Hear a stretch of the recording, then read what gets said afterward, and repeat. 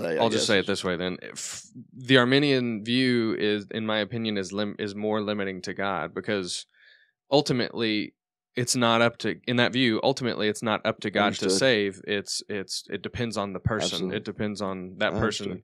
God can hope, God can try, God can, really, he can really put his effort into it, but ultimately it's up to the person. It's limiting to God, whereas the Calvinist view is, I understand. God.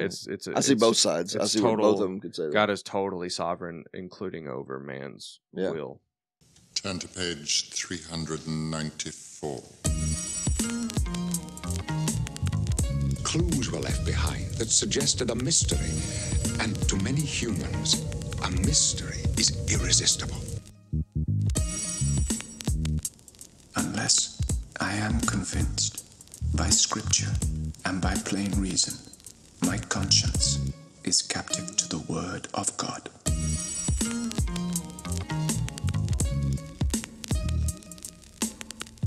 Long I pondered my king's cryptic talk of victory.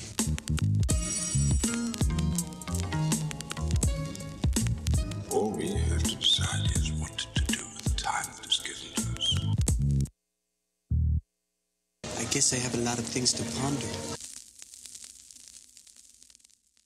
We went to Tri-State last night, my first time ever. Oh, yeah? First time ever. I've never been to the Cedarville one. Riley used to always ask to go, and we never went. Tri-State was not bad. I'd go again. Fun. I was in the pit. That'd probably make a big difference. Probably was. Good people watching to do, probably, but you probably weren't doing it in the pit. If you're in the pit, you're probably pretty locked into the... Were you working? They have you changing tires? Nah. Filling gas? He said if I have a flat, he kind of gave me the instructions of what to do if he has to come back there, but he didn't have a flat. Funny. You ever been? No, I've never been. Yeah, I thought we were recording, and we were going to get some good info on the Texas Motor Speed. I mean, we're recording. Well, same thing, Tri-State. We were recording? Yeah. What'd you do the 10 claps? To sync the audio of all the different cameras and the audio. Above my head. So everything's recording separately on separate memory cards. Right. Including the audio just by itself. Oh, so on the claps where we're at on each camera or whatever. Yeah, you can sync it. On the software. Gotcha. You select all the clips and you can hit create new multi-clip is what it's called. Gotcha. Makes it a lot easier to edit. Absolutely. Because then on the left side, there's each camera is over on the left. So instead of trying to sync everything up and like put stuff in front of other things, you just click on the camera that you want it to show, and it automatically switches over to it. So. Yeah, makes sense. Absolutely. Good plan. Welcome to Pondering the Pages with Pierce and Kyle. I'm Kyle. And he's Pierce. And we have Mike here with us today. Welcome back, Mikey. Mike, hey, how are thanks, you? buddy. Good to see you. Thank you for having me. Yeah, of course. Thanks for coming. Yeah, man. You bet. What have you got to share with us? Give us your great wisdom today. Oh, my goodness. I don't know that I have any. Don't give up. Don't never give up. Don't stop. I think there's a time to, according to Kenny Rogers, there's a time to give up. Let me try again. Gotta know when to hold them, know when to fold them, You know right? what I'm saying? O.J. Simpson, there's time to give up. Kyle, I got a question for you. Okay. Do you still use your fountain pen that you bought? I haven't started using it. Why not? I've got to get some ink and stuff for it. I didn't really know what I was going to do with it. I'm just wondering. Yeah, I remember you bought it a while back, and I thought about it, and I was just wondering if you were still. I figured you'd started using it, and you were going to get sick of it and not continue. No, I never started. I just You're sick of it before you started. Yeah, I knew it was going to be a little bit of a project of kind of, cleaning it up. Like I said, it was kind of an older one, and then getting ink for it. But it's, I think it'd be pretty easy. I checked online for everything. Yeah. Did you get any ink or anything yet? Not yet. Why not? I just haven't wanted to embark on the adventure yet. I had so many other things going. Too busy. It's too busy for the fountain pen. It's literally just buying a little bottle of ink and. Yeah, I've got these little button push pens that are pretty simple. I think that's going to be something I can kind of put in my own personal library and just sitting there if I'm journaling. He's never going to use that. He might do what he just said. He'll never use it. I wouldn't either. I'd lose it after about a day. It'd take me about 3 weeks to get ink, probably too, unless it was on Amazon. It's been They got like it on Amazon? it's been like 2 or 3 months since They got it on Amazon. Ink. Yeah. Probably. Or do you have to I go would, anywhere? Would I have to go into a store and buy it? Then No. I probably wouldn't. No, I think you'd be hard pressed to find a store Really? in town there where you could buy it. But there's maybe Office Depot, but I don't think so. But you'd have to. There's websites that are dedicated to fountain pen supplies that you can. honestly, most of the reason You forgot you had it. A good friend would have bought him some ink. Last No. thing I bought him, he spit in. So I didn't. I didn't. No, honestly, dump it out on the floor in front of you. honestly, the reason I bought it, I was going to give it to you as a gift. Oh yeah. Mm-hmm. So I just haven't done that. I didn't find that, but now you. I don't believe that. Yeah, literally. I didn't really know what I was going to do with it. They're pretty simple. I think it's going to be something I can kind of put in my own personal library and just sitting there if I'm. Ask April. That's why I bought it. I listened to the first fountain yeah. pen episode again the other day, the second time. What? Not the whole episode, but just. Do you know what episode? Like how? Gosh, no. It was a while back. I can tell you what the discussion was, but What was the discussion? about fountain pens. No, you were like explaining, how much they cost because you were talking about how yours is like a lower end good one, and how $80 is not expensive. That some of them are like crazy numbers. How expensive they are. Yeah, there are some. Anyways. There are some that you can get for like $10, but that's kind of. I don't think it would last very That's long. what me and Kyle need. Yeah. Right. I don't think it would last very long, so it's kind of something Yeah. you could get just to see if you even like using it. Yeah. Feather pen. You should do that. A George feather Washington. pen. I've actually heard some of the videos that I've seen on fountain pens. They've talked about feather pens, and those are much harder to use. I'm sure. Apparently, Like a quill? Mhm. Yeah, you got to keep Yeah, you gotta dipping dip it it. all the time. Well, and it's like it's got to be exactly right Right as far angle as and all that it stuff. seems like it'd be difficult. Yeah, you kind of, if you've probably Yep. ever been to Washington, D.C., and you look at the original Magna Carta and the original Mhm. Declaration of Independence, obviously they're written like that in that angle you're talking Right. about. To where it's, It's almost like a what's the word for that type of writing? Calligraphy? It's almost a type of calligraphy look, I guess, because it has that swoopy. quill flattens and stuff. It gets wider strokes and stuff Mhm. like that. Yeah, it's cool. I came up with a name for the playlist. Oh. Discog of the Disciples.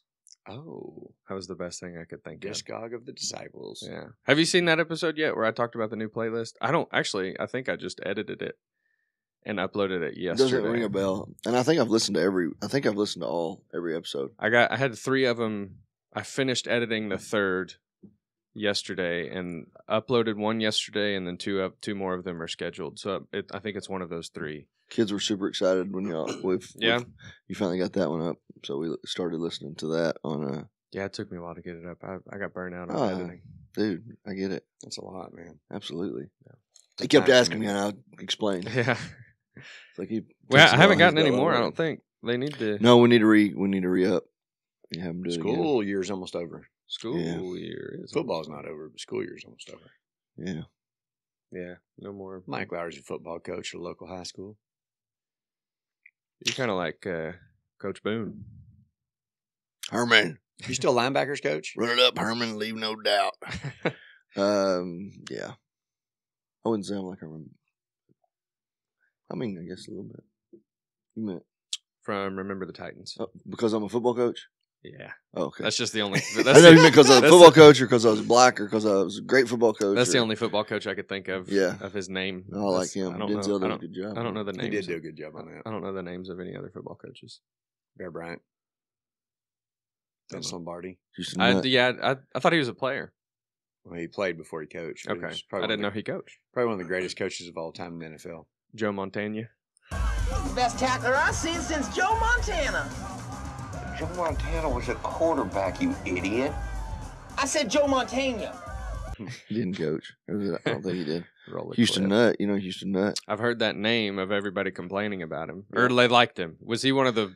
Was he Well, a hero? He was a hero or a villain? I can't remember. He was Arkansas. I think coach. everybody that coaches at Arkansas is both, because when they come, they're heroes, and then You every either- one of them's eventually going to be a villain. Because Kind of interesting to see how Calipari does. for Arkansas, basketball. yeah, You Arkansas, die as a hero or live long enough to become the villain. yeah. I was just thinking about that quote the other Is day. that, super familiar. What is it? I don't know. I can't remember what it's from. It's probably been in a few things. You either die a hero or you live long enough to see yourself become the villain. But I was thinking about that quote the other day, and I was wondering if it was true.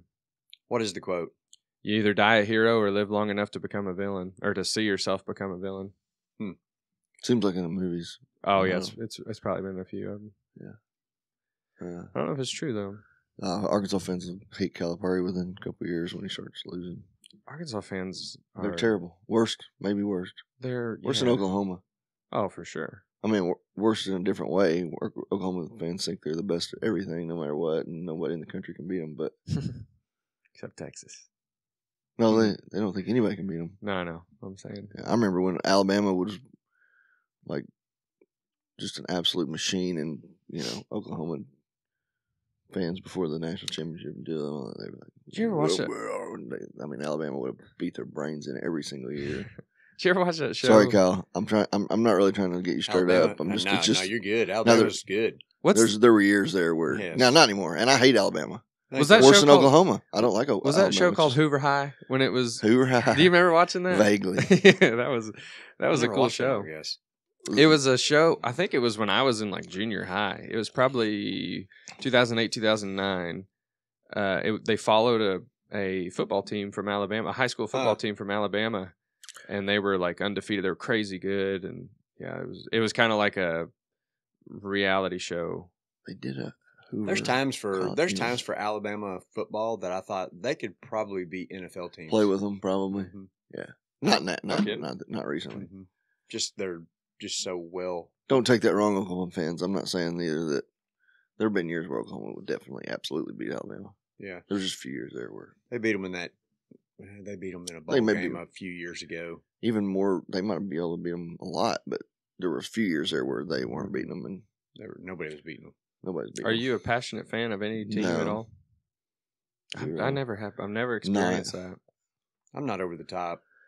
I just I remember I've tried to care. I've wanted to care in the past, like going to football games and stuff, and going over to Uncle Alan's to watch them. And it's like trying to get you to care about a pack of stickers. I mean, it's like, dude, just like throw it away, and I'll never throw it away, and I'll never think about it again. That's how much I care about somebody, it. Who was it that last week they bring stickers? Was it Greg? Paul always brings stickers. The kids love him, and he brings stickers in his Bible. Yeah, it's kind of funny. Keep stickers in the Bible. Who's Paul? Kinder. Oh. He's got stickers in his Bible, so the kids always come up to him and get He's stickers. The apostle that wrote most of the New Testament. I am shockingly. I have shockingly almost no knowledge when it comes to, like, as a football coach, things football related. Really? Now the game itself. Yeah, but as far as current events and yeah, like most guys I coach with, they can tell you who the top 10 most well-known high school coaches in Arkansas were. I don't know any of them. I know most what I know about football from either movies or studying leadership books where they were. Yeah. I mean, I know some history. Yeah, I know some history, but like as far as current stuff, like if you ask me who's coaching NFL teams, couldn't say. No clue. I don't have an idea. I mean, college, maybe 1, 2. I mean, I couldn't even pull their name right now. Crazy guy with the Dolphins. I like him. He's pretty interesting. Dan Marino. No, he's a quarterback for the Dolphins. He's a coach. You know what I'm talking about? Laces out, Dan. What do you know? They're little footballs. Laces out. I can't remember his name, but yeah. Anyways. So, question. Okay. Is this question of the week? Yeah. What'd you do with the little piece of paper? I saw right you. here. Okay. Randall Branson from Cassville, Missouri. That's what you were writing down. Asked, does God ever approve of dishonesty? Oh, man. No. There are a lot of examples of dishonesty where there wasn't, like, punishment. Yeah, but there's also polygamy and murder. And yeah. So I would say no. I would say approve of. That's obviously my first reaction, but I think there are a lot of examples where... Go with your gut on that one. Yeah, I would say no. It's not in alignment with the character of God. Yeah. He doesn't change. Yeah. Yeah. I'm sure that's correct. Get a new question. That one was short. Hebrews 13:8. Hebrews 13:8. I'm still thinking. So that's entirely Jesus Christ is the same yesterday, today, and forever. That would be an entirely flesh trait, characteristic, fruit. I'm trying to think like way outside the box. You know what I mean? For what? That last question to make it a little more interesting. Who's this one from? Kim Tooner in Nashville, Arkansas. Yeah, that's where Coach Henry's from. Where is Nashville, Arkansas? Down south. How far south? Way south. Way down low. Is it closer to the Louisiana border than it is to us, Fort Smith? Yeah. Than it is to us, yes. Okay. What makes a Christian distinctly Protestant? That's a tough question because I don't even know if I 100% know. Well, you kind of have to specify for them a little bit. Distinctly Protestant as opposed to Catholic, it would be your soteriology. You're saved by faith alone, saved by grace alone, through faith alone, in Christ alone. You're not saved by any works, including going to confession or saying Hail Marys or Our Fathers or doing penance or even baptism. So as opposed to Catholic, it's your soteriology, where you stand on the doctrines of salvation. But as opposed to Mormon, it's a totally different answer. So I mean, it's kind of, I'm assuming they're asking. I don't know. It didn't give any specifics. Maybe they could come up with some emails real quick, since they're listening live, probably. Kim, we know you're listening. Send us an email, theporchfortsmith@gmail.com. Shout out to Nashville. Shout out to Nashville. Another question. Sure, if you want. I mean, do we feel like we answered that one? I was the only one that answered. But I thought it was a good. I thought it was a good answer. I didn't have. I mean, that was as good as I could have come up with. Yeah. This one's blank. Doesn't have a name on it. Y'all aren't giving me. I got to think about these too. Like I'm still on the. He doesn't want to come up with. I'm still on trying to think of a time when you can be dishonest and it's okay. Well, approved of by God was the way it was. So there's examples in Scripture where people are dishonest. Was it Abraham? Abraham and Lot both said the same lie, if I remember correctly. Like pretty close to each other, right? What? Where they both said their wife was their sister. Pretty sure they both did it. I don't remember Lot doing it. Yeah, and that's what I mean. I'm not even talking about like. There's stuff like that where it happens. Well, obviously that's blatant, but it doesn't mean that God approves of it. And then obviously there's situations like that where there's obviously we can see why they did it, like keep somebody from getting killed or to keep somebody from, I won't say that, something bad happening to their wife or daughter or sister or whatever, but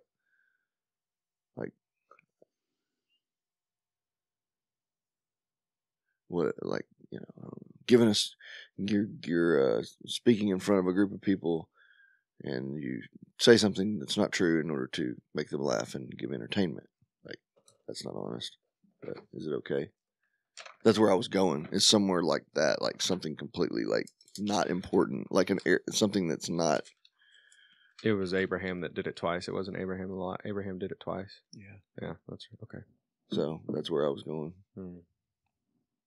I was taking it as literally as possible. And the answer still may be no. I don't know. That's what I was just trying to think of. It's no. I was thinking if there's a situation. It's still no. I used to have a monkey on my shoulder. He would play these. Yeah. Dude, I tried to find, He would play, no, I had one. Really? Yeah. One with when I was a kid, he would spin around in a circle. Had a little red. Had a little red butt. He would shake it and stuff. I tried to find. See, I didn't have one, so I just was completely dishonest. But was that okay? I was trying to be funny, make you laugh. No, it wasn't okay. I think it was. Well, I mean, if you're obviously telling a joke, if you're making a joke about something, then I wouldn't call that dishonesty. Okay, so we differ on the definition of honesty. Yeah, like intentional deceit.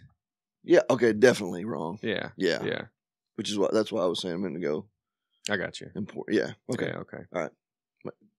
People try to rationalize little white lies. Gotcha. So. Huh? No, that's wrong. No, I think that they sure do. Yeah. Which is for sure wrong. I mean, I agree. I was trying not to hurt the person. Oh. I told them that.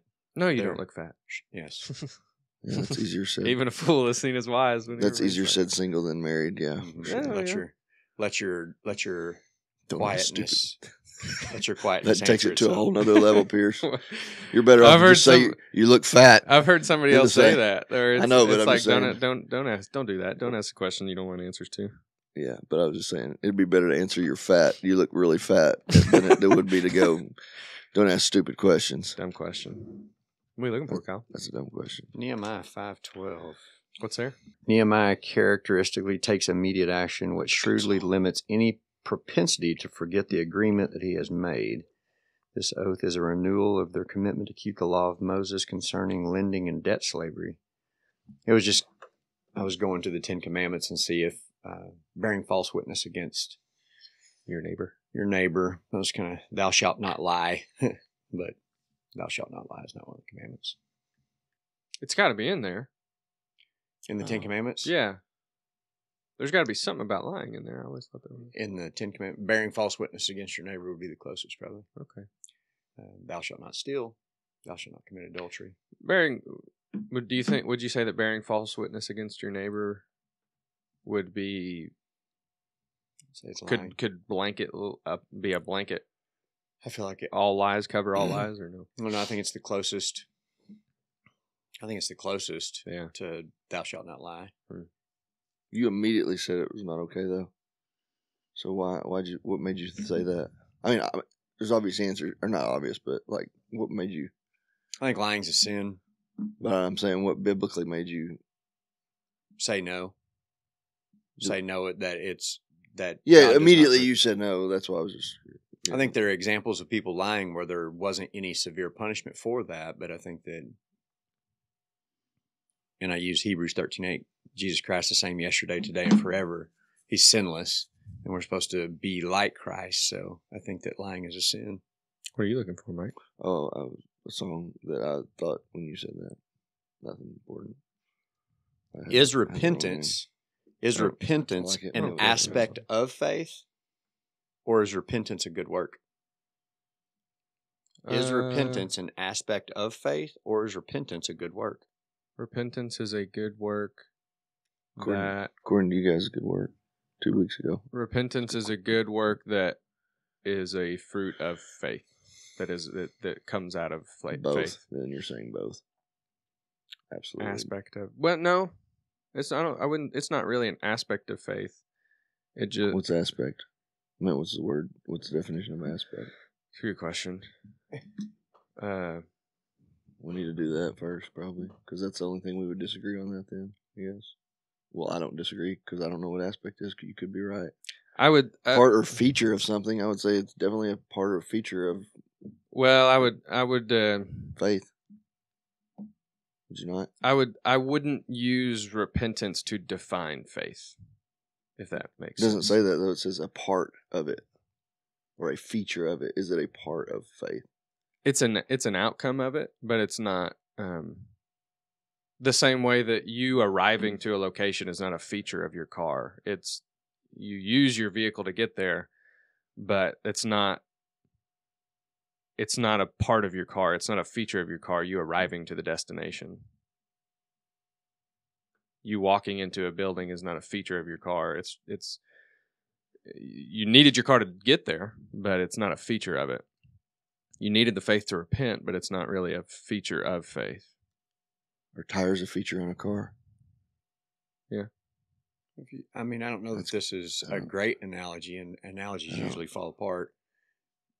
But, I mean, if we talked about faith being the seed that grows, maybe the first thing that has to happen, I think, in conjunction with that seed bursting forth life is repentance. Yeah, y'all talked about that. It was an interesting conversation a couple weeks ago. Mm-hmm. Like, I think it started one week when I was here, which thing comes first, and then you were talking about order and how close they are, but then y'all specifically talked about that, whether or not it was work and when it occurred.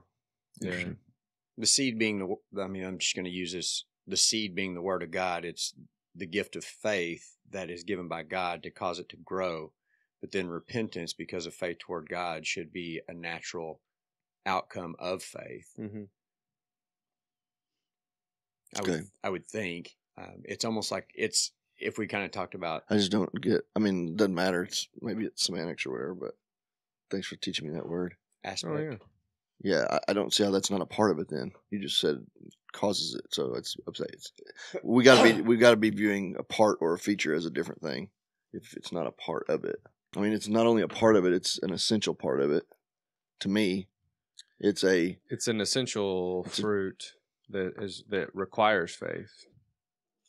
Without faith, I don't think you can have true repentance. I don't disagree with that. Yeah, I agree with that for sure. Which even makes it even more of a part of it to me, that you can't even do it without faith. So when I say part, I'm talking about they are like that. So that's what I'm saying. Mm-hmm. You know what you just said. You can't do it. You can't even do this without faith. So they're definitely like that. That's what but I get the feature thing. I kind of see what you were saying feature wise. You're thinking, I'm like the radio is not a feature. You're going to tell me the radio is not a feature. No, the radio is a feature of a car, but it's not essential. But how would you define faith? How would I define faith? Yeah. You want me to go super cliche? Whatever. Believing in something, right? But yeah, I mean that's the scriptural definition. Believing in something you can't see. I think believe's obviously part of it, because when we have faith in something, we believe in it.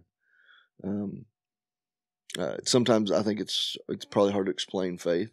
Mm-hmm. Something you feel, maybe. So you didn't just now, and I wouldn't use repentance to define faith. Repentance is a byproduct of faith, but I wouldn't use repentance to define faith. So because of that, I would say... I understand. Yeah, that's kind of where I'm coming from. Yeah, I wouldn't define it with it for sure. Mm. It's a natural byproduct of faith. It's a byproduct of faith, I think. Kind of like heat is a byproduct of the sun, but it's not part of the sun. You said repentance, right? Mm-hmm.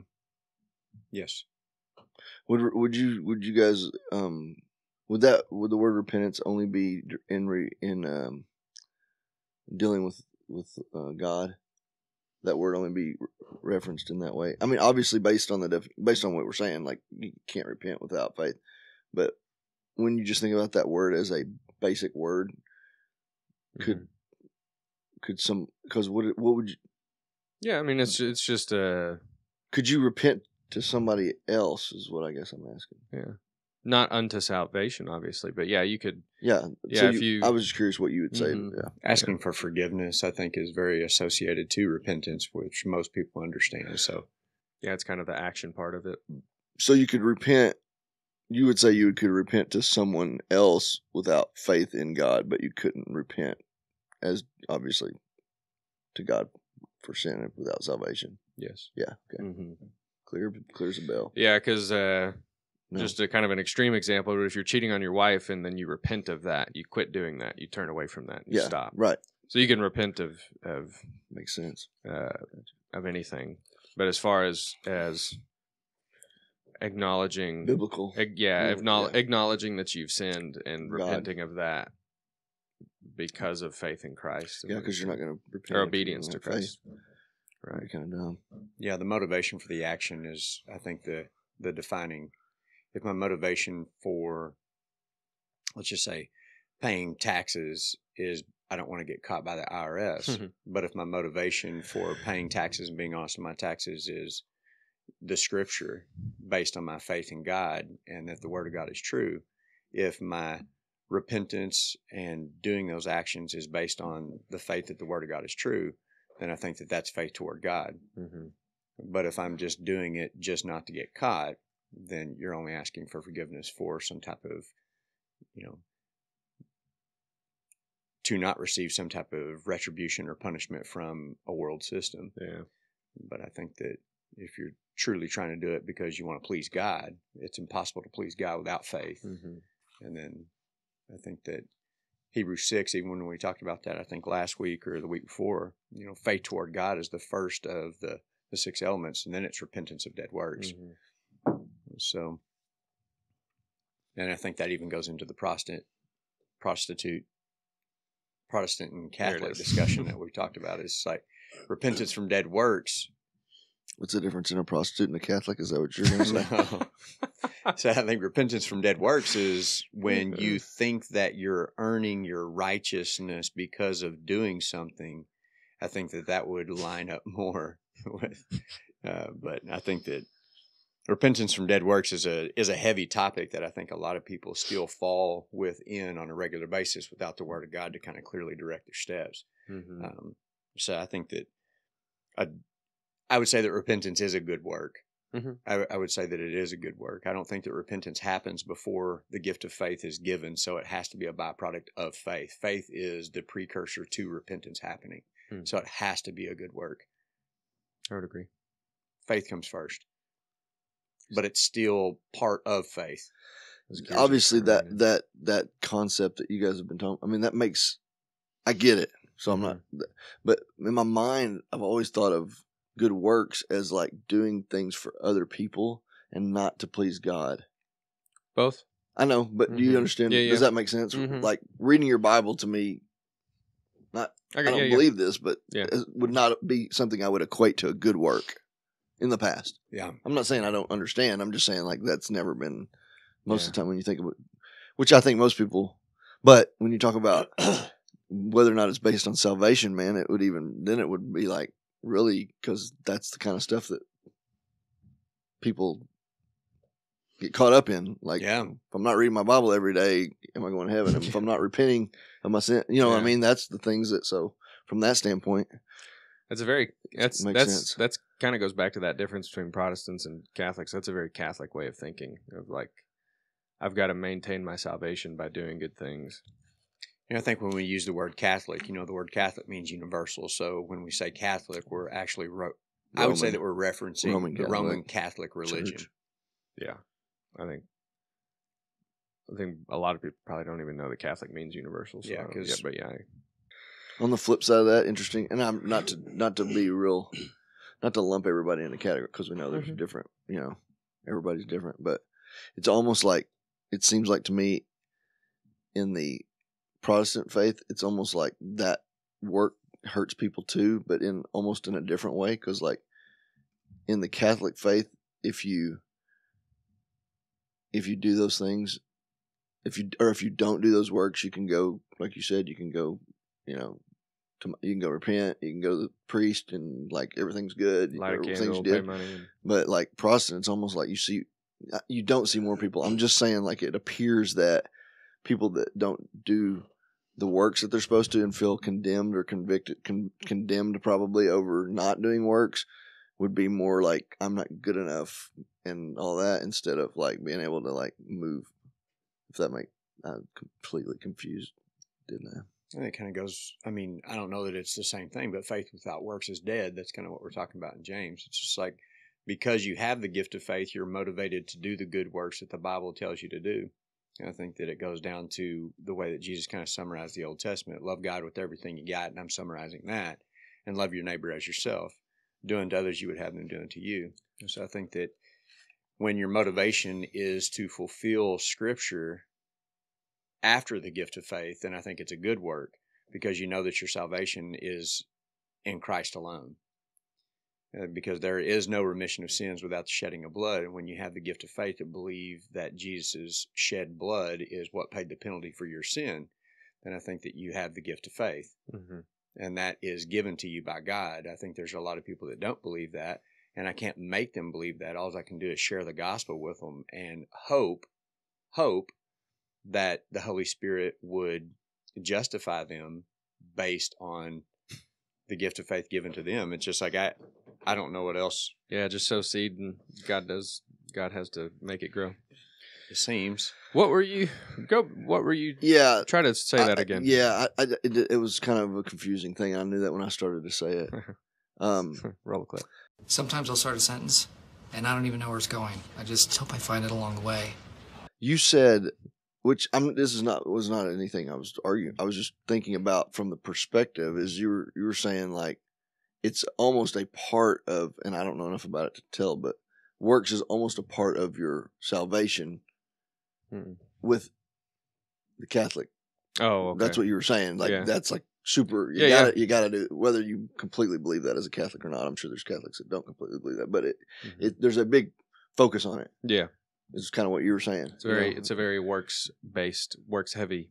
And so because of that, I was trying to relate that on the flip side to Protestant, and I feel like it impacts a lot of people almost in a in a bad but opposite way that are Protestant. They feel condemned by not doing work, so therefore their push is to go out and do as many, not because it says it in. Well, so that's what I'm saying. There's a lot of people that probably feel. I mean, being one in the past, like and there's a lot of Protestants who probably wouldn't say it, but function under that Catholic way of thinking. That's kind of where I was. Yeah.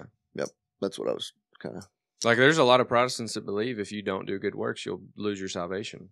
I mean, that's. You'll hear them say, "I just haven't done enough." Well, internally, that's what I was saying. Like, to them, even if they don't really, really believe that, they probably wouldn't they say tell it themselves that. Yes, mm-hmm. That's where I was trying to go with that. Yeah. It's kind of the Arminian view. I mean, the Arminian way of thinking, honestly. That's been a hot topic. Oh, we were talking about. Me and Haynes and another guy I coach with have been they've been bringing up some biblical theology. So that's cool to discuss. I think that's cool to discuss at work. Yeah, it's good. What have y'all talked about? Oh gosh, what's his? That was one, obviously. What's his situation? Is he a Christian or is he like a okay? Mm-hmm. Yeah, I was wondering if he was like born again, curious and asking you questions. No, just like if me and you and Kyle were talking about stuff. What you think? What you agree with? What he's not one of the. He's not one of the ones I met at your place at Thanksgiving a couple years ago. They're probably all gone. Yeah, one of them, the Mexican guy, I think. Perez, he's back. He came back. Oh, did he? Yeah, he was actually one of them I was talking about. Okay, yeah. He would.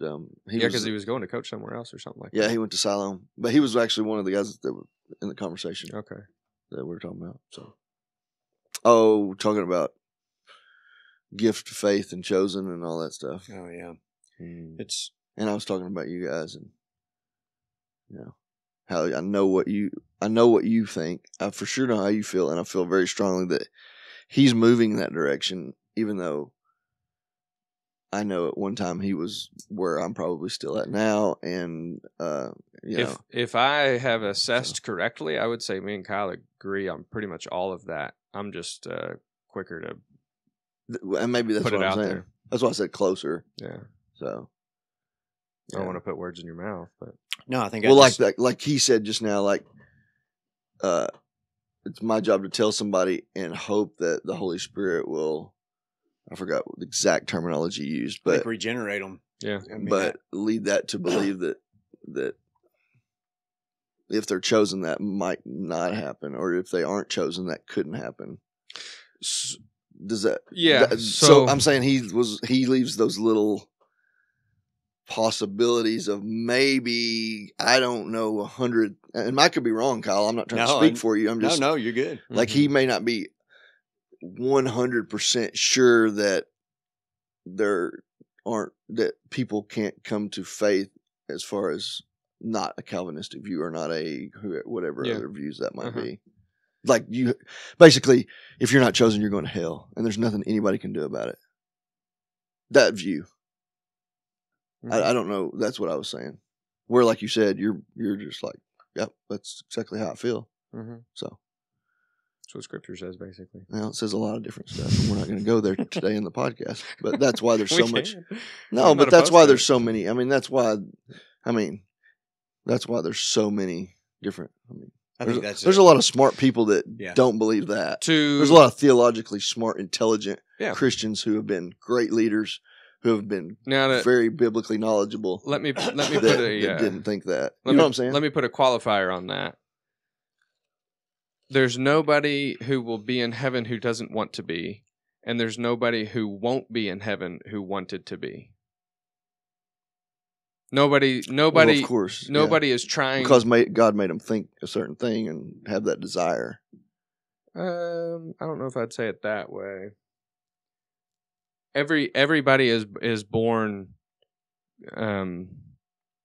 sinful. Everybody's born in a sinful state. Everybody is born completely sinful with the sin nature and loves sin and darkness and hates God's law and is an enemy of God. Everybody is born in that state. Agree. So it requires God to change that in somebody. Agree. So to say, like that thing that you said, if you're not chosen, then you're going to hell and there's nothing that anybody can do about it. while I wouldn't say it that way, I would say technically that is correct. No, that's what I believe. Yeah. But there's nobody out there who is like, man, I really wanted to get into heaven, but I just wasn't chosen. I really wanted to, but I just wasn't chosen. It's when it talks about being a slave to sin or a slave to Christ. Slave to sin in the sense that you love your sin. You love it. You don't want to leave it. You don't want to repent of it. You love it and you want to indulge in it. And that is essentially your idol ultimately. I just feel like I don't mean this in a bad way, but like saying it like I wouldn't say it like that is a cop out to not say it like that. Because that would be most people wouldn't have a problem with the statement, nor would I. Nobody's going to be in hell that wanted to be in heaven. Well, absolutely not. No, I'm. You know what I'm saying? The statement of it's a lot more. If you're not chosen, you're going to hell, and there's nothing anybody can do about it. That's a truth. I would phrase it differently. I mean, there's. I know, but I'm saying though that's saying it that way, factually, is why people would have questions. Is why some people would not be able to get there in a period of time. Yeah. Does that make sense? Because I even told them like I'm a lot closer to that than I used to be, but I still haven't got a. Yeah, I mean you can eat an egg raw, or you can cook it first so that it tastes good. I mean there's different ways to present the same truth. There's different, and it doesn't mean you're changing it. It just you're presenting it in a way that's palatable. But that kind of goes both ways. I'm saying like the second one, nobody's going to be in hell, right? That wanted to be in heaven, right? Okay, well, I agree with that. From the other, that holds true with both viewpoints, though.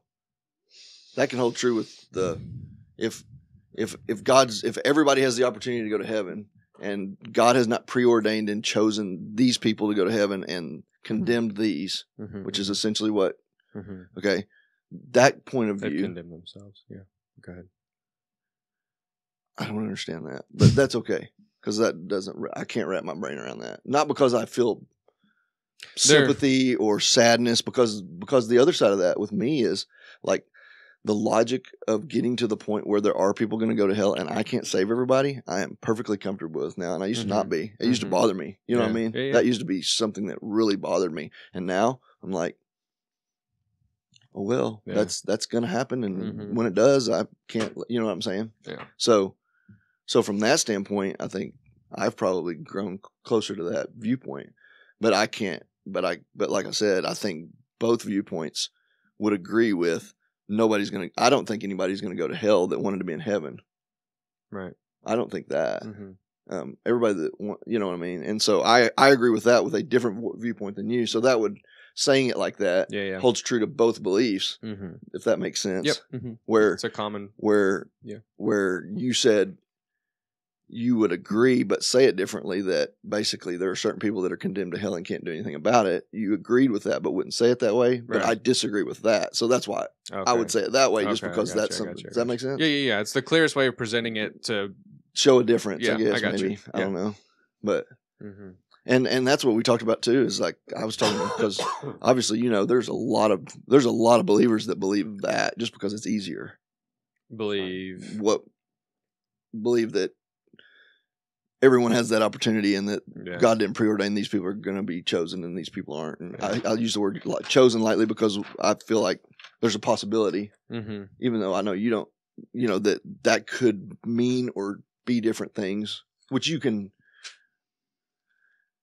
completely disagree with what you do, but you can appreciate the understanding of how somebody might see that. Talking about the word chosen? Yeah, chosen or just whatever in all that conversation. You can see the other side of that conversation, even though you don't believe it. You get why people might think that. Yeah, I guess, for sure. You know what I mean? Yeah. So, but when I was talking to Mike about that, I was talking about how good like people that are differently around you that view things differently are like you for me, because it makes me go, okay, I got to look at this closer. I got to be open to the fact that I could be wrong about this, which you guys have both talked about, You guys have both been in that situation with different things too. Yeah, absolutely. I think you talked about one a couple of weeks ago that I don't remember what it was, but just something that you had kind of always thought was true. And then you recognize something. Trying to remember what that was. I don't remember. I don't even. Oh, it was a revelation. You found something in Revelation. Remember? Oh, yeah. So just stuff like that, you know, being open to being wrong. I guess. Right. You know, Yeah. so. Yeah.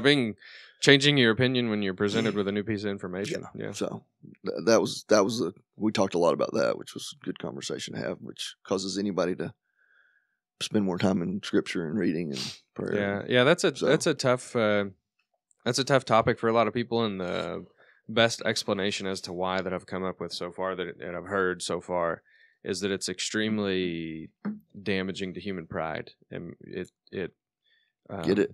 Yeah, I get. That's what I'm saying. And that's why. And that's why I can't think that, just because of that. And that's what I'm trying to get personally. Is like I can't think that just because of that. Yeah, I got to think of it because there's another reason.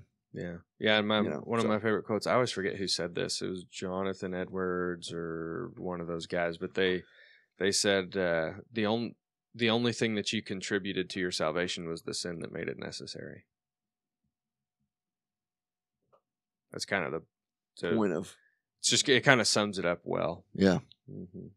I wasn't saying yes, I agree. I was saying yes, I get it. Right. So even though, do you agree? Or even though I don't know. I have to think about that. Okay, it's a good question. But so let me ask. Once again, if I agreed with you, I would still have. I don't know. Let me ask you. Let me ask you a follow-up question that'll kind of help you think about it. What have you contributed to your salvation?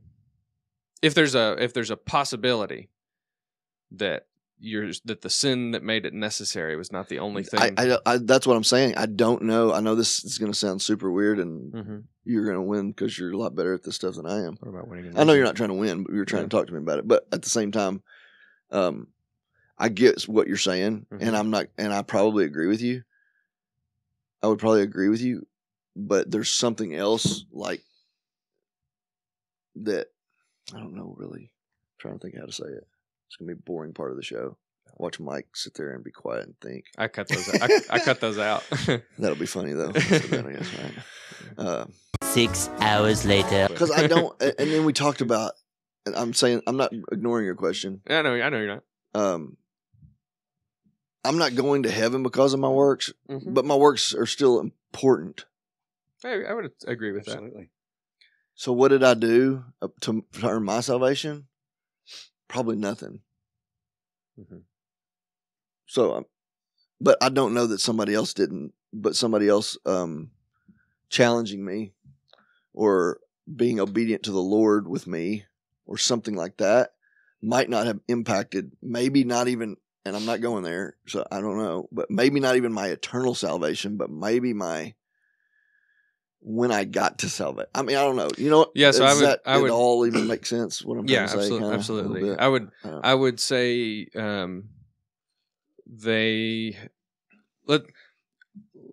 just use an example. Or a hypothetical. Let's say in your life, whenever you got saved, there was one person that. Hang on, I got to put my hat back on. I look goofy. Okay, go ahead. Let's say just a hypothetical. Let's say in your life there was one person that played a huge role in you being saved. Like taught you growing up, discipled you, helped you through difficult. Like let's say there was one person that played a huge role in that sense. They would have no more credit would belong to them for your salvation than credit would belong to a hammer for building a house. It's necessary. It's a tool that's used by the builder, but the hammer deserves no credit. And that's even kind of an example that's used in Scripture. It's Hebrews. Go to Hebrew. I don't have Hebrews 3. That's kind of like that. What was aspect word earlier with me? I have a disconnect on that because I would say the hammer absolutely deserves credit for building a house. So even if it's in Scripture, I'm going to find the first thing in Scripture ever that I disagree with. Okay. For the builder of a house, maybe it might be 4. Maybe it's talking about Moses, but Moses was faithful as a servant in God's house. For Jesus has been counted worthy of more glory than Moses, as much more glory as the builder of a house has more honor than the house itself. More. honor. That's talking about honor. That's not talking about credit. It's talking about honor. But it's Moses was faithful as a servant. And he says, for every house is built by someone, but the builder of all things is God. Yeah. So ultimately, God is the one that did all of that. He just used people in the process. That's it's God. All glory to God. Whatever you do all for the glory of God. It's all God deserves all of the glory, all of the credit. We're just privileged and blessed enough to be able to be used by God in His workings, and that's like evangelism. So for sure. Mm-hmm. I did see another thing that was kind of interesting, and once again, I am not. This was not. I didn't bring it. Obviously, I didn't bring it. I'm not at the point to make to debate this because I'm not to the point where you know what I mean. Yeah, I wouldn't. Yeah. We're just having a conversation here. No, I don't mean. I'm just being honest. Mm-hmm. I'm saying lack of knowledge and understanding for me. Well, I'm not like if you want to debate, me and Kyle had one debate on this show, and it's a lot harder than I thought. I did not do well. Yeah, debating is hard. So absolutely difficult, especially if you do it the right way. Yeah, I did see something that was kind of interesting. I would be interested to hear what you'd say about this because there's probably a really clear answer. I just didn't immediately think of it because of my viewpoint. Is I read when I was looking at some of this stuff, somebody had said something about being limiting, and this person was obviously, what would you call that? What's the viewpoint that's not what is that viewpoint? What's the that's proper not term? Calvinistic? Yeah, that would think that, like I said, Arminian. So Arminian. This was a person with an Arminian viewpoint. I think it was pretty not well known, but it's somebody that was scholarly. Obviously it wasn't somebody just blowing smoke or whatever. Yeah. But they were talking about that because the article was written about this topic. So and it was about, they said it was something to the effect of limiting the view. That view is limiting to God because it makes it that it's impossible for him to have created a system where both are possible, where he has chosen, and you know what I'm saying, where both of those things are, which is what where both sides are possible. Yeah. Where both belief systems are possible. Both of those scenarios are possible. Like where. Oh, I would disagree with that. No, what scenarios for? Like for example, the Calvinists and Arminians views are that people are chosen, but that also people have free will to make a decision based on the possibility of witness around them or hearing or whatever the case. Like both of those can simultaneously exist. So they were saying that for that not to be the case, you're going to start asking me. I barely even remember if that. Okay, well, just for but basically, like all things are possible with God. So which I would say is probably. I would say the opposite. Which is probably what most people that are Arminians would believe. I believe that people are chosen by God, and I believe that it is a gift from God to receive faith. I 100% believe that. Yeah. I don't, and I know that the Bible specifically uses the word preordained or has decided before time and all those things. But what that means is hard to. I mean, I guess they're saying that the implications of that is difficult to swallow. Oh, of course, that's for sure the truth. If it means what you think it means, you know what I mean. But a lot of people would say like God did decide, God does choose, God does make those decisions, but he also knew things that were going to happen before time. He knew what decisions people were going to make, so therefore he went ahead and basically kind of what you said a minute ago. Not that you were saying that, but like nobody's going to choose hell, or nobody's going to choose heaven and go to hell. Right. Well, he knew that before the beginning of time. He also knew. So if that person was saying, I just thought it was interesting. If that person was saying that if both of those truths, both of those scenarios cannot exist simultaneously, then that is limiting to God. I would say the opposite. That for the second thing that you presented, that God chose and preordained, but then somebody can also But however they worded it, that God looked ahead in time and saw the decisions they didn't that even man say was that. gonna I was make. just trying to think of a way to make you understand what they were maybe trying to say. I'll just say it this way then: the Arminian view is, in my opinion, is more limiting to God, because ultimately it's not up to, in that view, ultimately it's not up to God to save. It depends on the person. Absolutely. It depends on that person. God can hope. God can try. God can, really, he can really put his effort into it, but ultimately it's up to the person. It's limiting to God. Whereas the Calvinist view is, I understand. God. I see both sides. I see what both of them could say. God is totally sovereign, including over man's will. So, whoever that was, I disagree with you. I hate you. I'm just kidding. No, I'm saying I see both of those sides. What you just said is the absolutely true. Yeah. Anyways. You've been sitting on Hebrews 12 for a while. I just didn't want to turn. Well, y'all didn't have anything to talk about, so I throw the snake on the table. No, I think it's great. I love talking about that. Yeah, I think that salvation is, bigger than. Excuse me. I think it's bigger than we make it. I think that we think salvation and we think done. Yeah. And I think that salvation is the word that catches three other words. And I think that justification is really what you guys are describing versus just salvation. Sure. Yeah. And I think that sanctification, I think free will definitely kicks in after justification. I think sanctification is a byproduct of the gift of faith. Yep. Sure. And God will bring to completion, but at the same time, sanctification still requires our obedience. I mean, it's all throughout Scripture. So I think it's your obedience to the Word of God and the Holy Spirit that caused you to be sanctified, even though He's going to bring it to completion. But then glorification happens at a time in the future for each person. And I think that is the summation of salvation. But justification for sure. You're right. I mean, justification. We're definitely talking about justification. And I think that for us as people who are already believers, the justification part's already sealed, and we're discussing for a non-believer, how do they become justified? And that's what. And I actually brought up that point. As big of a topic as that is, to us as believers, shouldn't matter. I disagree. Because I should be doing what the Lord. Clarify what you mean. Okay, yeah, because I think you'll agree. I think you'll agree. So with that me. is why I was camping. That is why I was camping on Hebrews 12. So let me just kind of just before. I think that I understand what you're saying.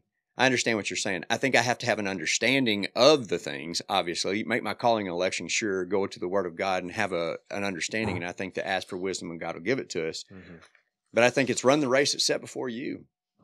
I think that we a lot of times, and I'm saying I do this too, I get so focused on everybody else's race that it takes the focus off my own race. And it's really my responsibility. And if it is to be a teacher, then that's part of my race. If it's not to be a teacher, if it's to be an evangelist, then I think we still have to have an understanding of,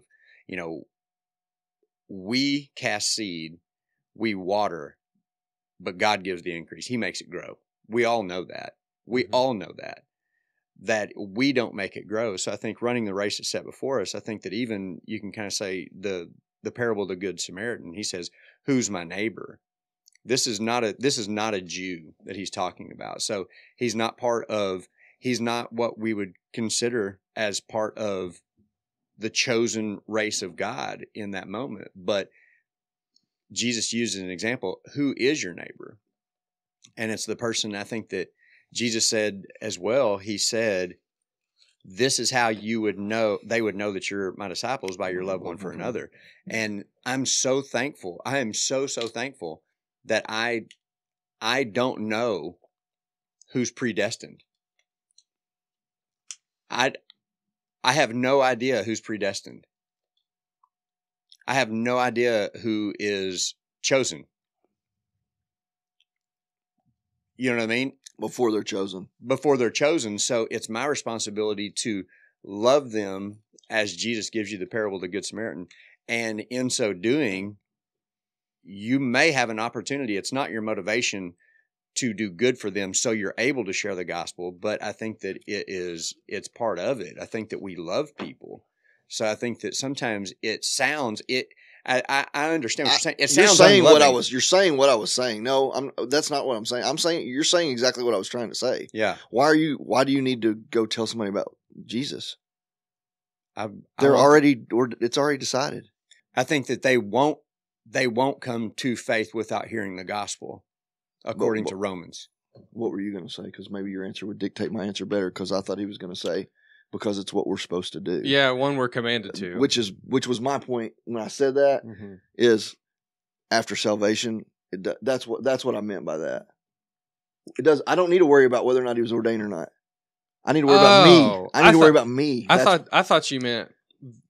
When I said it doesn't matter, I was making the point like after I am justified, I need to worry about what I'm supposed to do, which is to go witness to people. Not why am I having to go witness to people? Because that's what I was trying to say. I thought you were saying just said it by trying to. I thought you were saying coming to a conclusion on what you believe on that topic doesn't matter. That's what I would disagree. I didn't mean it completely didn't matter. I meant it shouldn't matter as far as how you go about your life, and if you don't get to that place, it's not detrimental to your sanctification. No, if I don't ever get there, I can work through my sanctification process without getting there in that area. Yeah. You can, and really, I mean, I can have even if you get there and you're right. Yeah, I can have a lot more impact. Somebody does not have to come to a full understanding of all of the deepest theological topics to be sanctified. Yeah. And that is one example of one of those, I would say that. But what beautiful stuff you're missing out on if you don't. I mean, if you don't what? If you don't come to your conclusion? No. If you don't dive down into absolutely. the deeper theological topics. Yes, absolutely. Which is what you thought I was saying at first. Like, you shouldn't even worry about it. Exactly. Yes, not what I was saying. Absolutely. Gotcha. I thought you were like, if you don't think everything, I'm the most. No. If you don't, if you, I'm the most narcissistic human being on the earth. You are missing out on everything great if you do not believe everything that I believe. No, I mean, I got you. If you can live off of milk your whole life. Absolutely. But no, I agree. Man, a nice roast every once in a while. A good steak. No. Cool. Good. Yeah, cool. No, I got it. I agree with that. I think it's yeah, and everything you were saying was like. I really think that as I've studied, I'm just going to say not just those topics. As you just study the Bible, you find these topics laden within the Bible. It's just like you don't even have to do a topical study. You just study the Bible, and it's just like these things you're going to have to come to. I don't know what that means, and then you study that, and it's just like I think I understand more what that means now, and I think that it leads me to theology is the study of God, and the only book I know that is true to study God is the Bible. So as I study the Bible, I come to a more appreciation, love, fear of God, whatever that may be. But it also makes me love people. It literally, as I studied the Bible more, it's just like it does nothing but make me love people. And you go outside, it's like I go outside with Jackson and I look out, I'm starting to see God everywhere.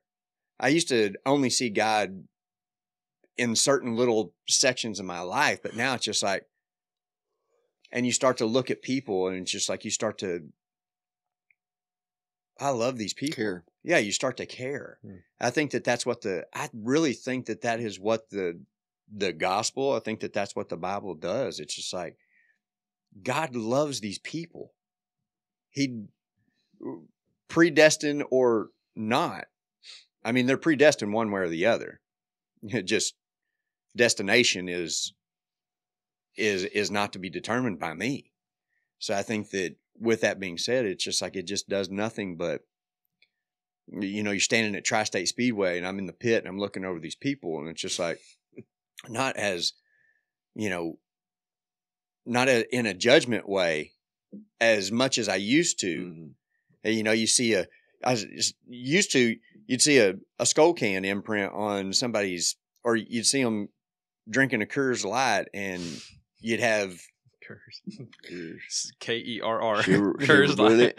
Coors Light. Or you'd see somebody that's all geetered up. It's just like, what does that mean? Maybe some meth use. Okay. Oh, I thought you meant like a chick all dressed all geetered up. I didn't know what that meant either. That's what I thought it meant. I thought you meant. But now it's just like that's a Pacola word. It's a Pacola word. But now it's just like you almost get motivated. It's just like, man, I want them to be free of slavery. I want them to be free of slavery. That's where the the struggle and the pain of, like I said earlier, with people that were going to hell, that would not come to know Christ, bothered me so much, which was weird. I know, to almost say that backwards, like because I cared about people, like in general, like love, like not just anybody, not somebody necessarily I was close to. I would literally just be looking in that thought of what if, and it would cause me to be. Yeah, you definitely feel pain, I guess, or empathy, or whatever you want to call it. You definitely have an evangelistic bent. But I've lost that in a good way.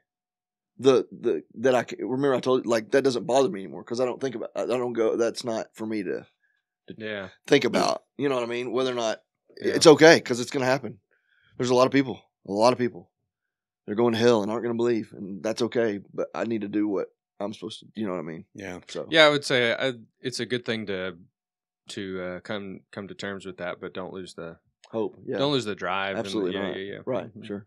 Yeah, and I think it's even with topics today. If a person is addicted to drugs, if a person is practicing homosexuality, if a person is a habitual adulterer, if they are a liar, and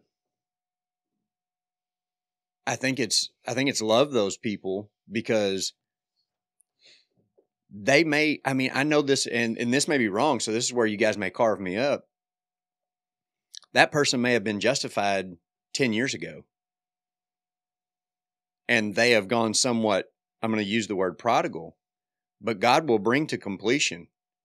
And it may take a person like me or you just to come in and water it or fan that justification back into flame to where they leave behind these trappings of the flesh, because the lust of the flesh war against the lust of the spirit. So I think that it's our responsibility to know the Bible to where if there is a conversation that we can help them with clarity and we can help them go to the Word of God. It's like, well, this is what it says. And the Word of God will not come back void. It will accomplish the purpose that it's sent forth to do. I would agree with you completely. The only thing I would nitpick, and it is a the only thing I would nitpick in that is fan the sanctification back into flame, not the justification. But that's, No, I would agree with that. That's what you meant, probably. Or fan that back into flame so they get back on the appropriate road for sanctification, I guess. Yeah. Lose justification. And then another thing with the evangelism, because that's kind of a common, what's the word? Opposition. What's it called when you give an opposition to a view? Anyway, opposition. Sure, that's one of the common pushbacks against the Calvinist view is why share the gospel? Yeah, it makes evangelism pointless. Why even do that? Why that's a but the flip side of the coin is it makes your evangelism. It gives you 100% success rate, essentially. See, when you start trying to explain it like that, though, from that viewpoint, not you, I think it loses a little bit of credibility, because the only answer to me in that situation is because it's what I've been led to, because that's what that person's been led to do by the Lord. Because I don't feel like you can start like. What are you talking about? Well, like ensure 100% success rate. What do you mean by that? Every person that has been chosen by God that you evangelize to will be saved. 100% success rate. So there's some that will be chosen by God but will not be justified? No, I'm saying that's that's not the case. But there's 100% no matter what, whether you do that or not. It's 100% period. It don't matter what you do. It's 100%. That's partially true, but why would you not want to be involved? Why would you not want to be used by God? Well, and then on top of that, that's a better answer. You're commanded to. That's the answer. That, detective, is the right question. That's what I was saying. That's the only answer to me from that viewpoint that holds credibility. I got you. Does that make sense? Yep. Because unintentionally, when you start to say that stuff, it starts to sound like you basically saying that man has something to do with it, which I thought that was a good. But you agreed with him on on being able to help people with their sanctification. Oh, for sure. Yeah. So, that's where I could be. But the only reason you would want to do that is because God did that in you. So all glory back to God. No, all roads lead to Rome. All glory goes back to God. Yeah, and I think that's a little bit of his former view that that's important to you, Kyle, to believe that. What's that? Because of maybe how you felt before, like that you can have some impact on being on the fact that your faithfulness and your obedience can have some kind of impact on somebody for some reason for the glory of God. Yeah, for sure. Because if you don't have that, then that makes it really hard for you. If you were, I think not that, you, but you, and it may be a stage of growth that a lot of us go through. I know it's definitely one that I went through. I think when I entered the road of truly committing to sanctification, so justification came first, and there was probably, even though God was already starting the work in me to bring to completion, which was sanctification and glorification, I think that there was at some point in time, especially, and I'm going to say this just because this is my own personal experience and testimony, I felt the call to get water baptized again because I didn't make that conscious decision to get water baptized when I did it the first time. I didn't make the commitment that this is my line in the sand. So you did it the same reason I'm doing it today. Are you getting baptized today? Nice. This is my line in the sand. I want to be a slave of Christ in the work of sanctification in my own life. That was what water baptism was to me. And maybe that's not what it is for everybody. How old were you the first time? I was young. Did you say you never got baptized? Or you did? He said when I was a kid, I got baptized. I thought you said you never did. Yeah, no. So you're exactly like me then. I did. I got baptized exactly when I was like 8 years old, but it was literally at a strip pit with a bunch of my cousins, and they were doing it. Just like, well, I might as well do it too. Mine wasn't quite that bad, but yeah, mine was exactly that bad. I don't know what a strip pit is. Chicks dancing around the rocks at a pit. No.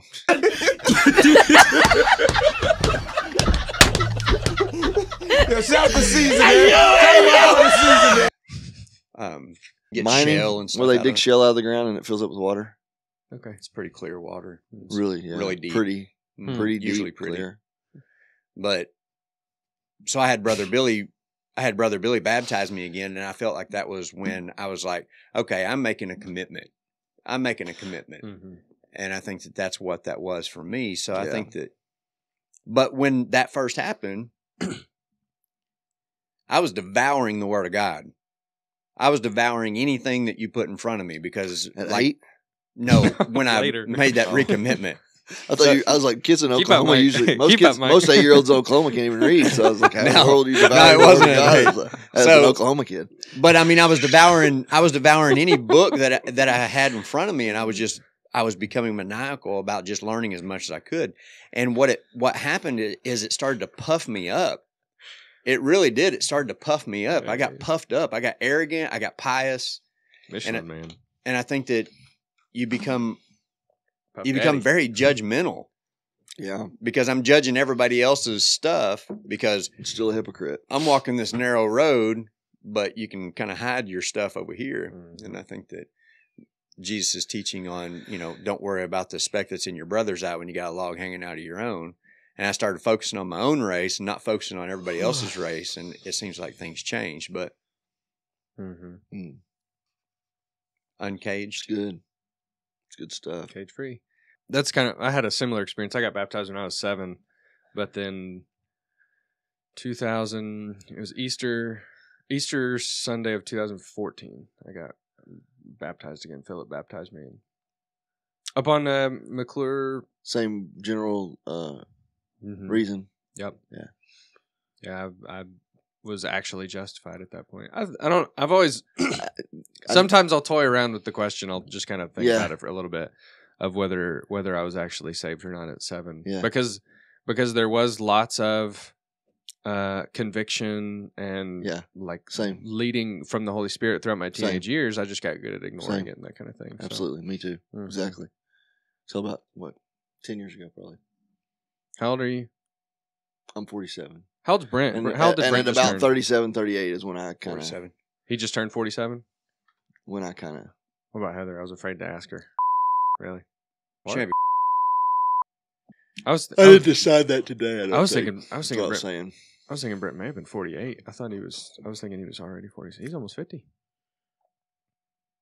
You're closer to 50 than you are 20. Mm-hmm.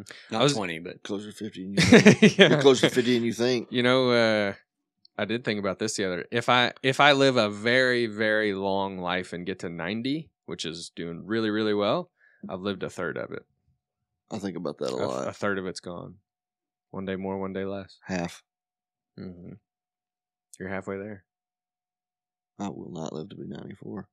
My grandma did always say she wanted to die at 82, and the Lord cursed her, and she had to leave till she was like 90 or 91. So I always told her that. I said, He's going to make you live. You're going to live a lot longer than that because you always say that to us just to make us upset. I've got I want the Lord to take me home at 82. I don't want to live past then. Our family's got a good track record. I might have to live that long. You know, I think that as we look at Scripture, when it talks about this generation shall not pass until they see these things coming to pass, it always, I do always kind of wonder, I think probably everybody has, since that was probably spoken or written, are we that generation? It's a chance. You and I? We? Our generation. No. Well, I think it's a... Pierce is not in our generation, I don't think. Well, yours, I guess, maybe. How old are you? He's 44. 46. You're 46? I thought I'll be 46 this year. I thought you just turned 44. How old are you? I'm 29. He's not in our generation. I'll be 30. I'll be 30 this year. But I would say. So just say this generation. A generation is usually like... He could be my baby. If you went by 100 years. 18. I would think 20. Yeah, 100 year. The lifespan is the generation. Yeah, it's usually... So you and Jackson are in the same generation? That's why I said just... Essentially. Typically, that's not what... It's not categorized like Gen Y, Gen Z. But that's not what... That's a... You're talking about generation as in a person's lifetime. Yes. Yeah, not what we were thinking of generation, which is why I said you're not in our generation. But I would still say... I don't know. This is where I stand right now, but I've not studied it out enough. But I think Jesus was talking about this generation being everybody in the end times from his first to his second coming. Because when he said it, he said this generation, which the just simple and clear understanding of that is exactly what he said. This generation right now. Yeah. Where's that scripture? I don't know. That's what I was Matthew 25. It's right in there. And that literally could have been, with some of that, what he's talking about there could, the destruction of AD 70. Of the temple. Matthew 23 explains Matthew 24. Matthew 24:34. Mark 13 and Luke 21. Until all these things take place. This generation will not. Yeah, the simple understanding of that is just now. Yeah, agree. So, no, we're not. Unless he's talking about a prior generation. Yeah. Before that, from the fig tree. Until these things, Mark 13:30. Now learn the parable of the fig tree. When its branch has already become tender and puts forth its leaves, you know that summer is near. Even so, you too, when you see that these things happening, recognize that he is near. He is capitalized, the Son of Man, probably. He is near, right at the door. Truly, I say to you that this generation will not pass by until these things take place. So the coming of the Son of Man is immediately before that, verses 24 through 27 in Mark 13. Yeah, it's 24. You got to go back to 3 through 28. In Matthew 24. Yeah. The sun will be darkened. Oh, I think he's talking about conquering death. So Mark 13:24. But in those days after that tribulation, the sun will be darkened and the moon will not give its light, and the stars will be falling from heaven, and the powers that are in the heavens will be shaken. And then they will see the Son of Man coming in clouds. Oh, okay. Coming in clouds with great power and glory. And he will send forth the angels and will gather together his elect from the four winds, from the farthest end of the earth to the farthest end of heaven. This generation will not pass away until these things take place. Yeah, I think he had to be. So, would you say that he's talking about a second coming there?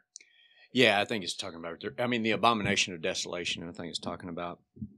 So I would say he had to. If that's talking about his second coming, I would have to define this generation as the race, human race. The people who are a part of the new covenant as opposed to the old.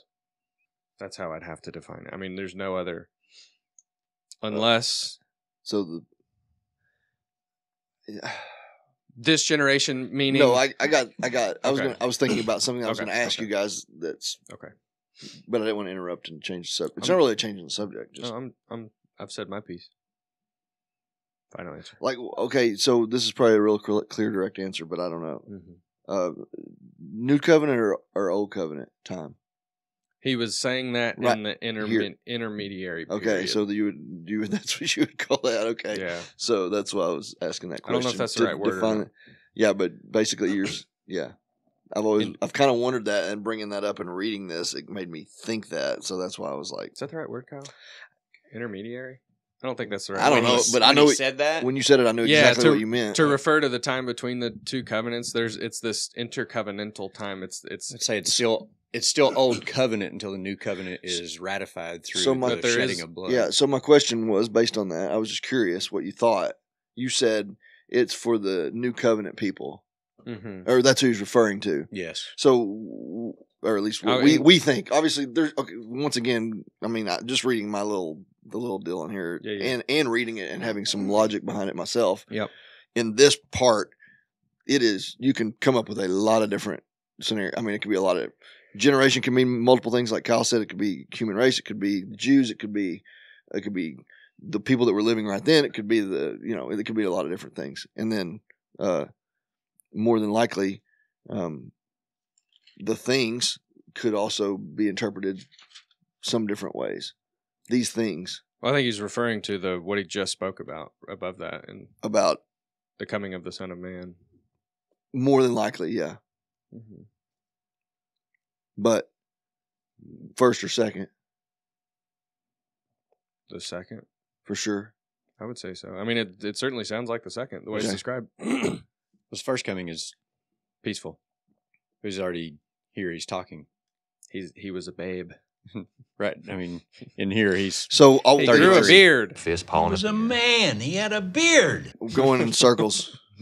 What do you think? So you don't think he's speaking of them, or you do? Yeah, I would include them in that. Okay, that's what I was. I was curious what you thought. In a few years, months, potentially weeks, they're going to be in the new covenant times whenever he inaugurates it. So they would have lived through that, I guess. Essentially, but or possibly. I mean, they would have lived in the new covenant. But I would include. I think, I agree with you, Kyle, that they're in the old covenant. It's the old covenant until the new, but there is something kind of special about the intercovenantal period. There's something distinct about it. It's not. I don't know what to call it. Yeah. Intermediary is I think is a good term for it. That sounds like a mediator, like the role of a person, not a period in time. I might be wrong. There's definitely something different. I asked that question because we were talking about that the other day too, a little bit. Mm-hmm. Not into that detail as far as that, but from the standpoint of justification and things like that, and what it takes and what it took, and intermediary is a person, not a point in time. That's not right. A person who acts as the link between people. So it is a mediator. Well, it is 8:45, gentlemen. Thanks for pondering the pages. Mike, thanks for pondering the pages with us for a while. Thank you. You've been a pleasure to have on. You've been a pleasure to get to spend time with. Thanks. You only say it because it's true. Absolutely. I cannot tell a lie. Did you chop down the cherry tree? Used a chainsaw. I used a chainsaw, he said. See y'all. Peace out.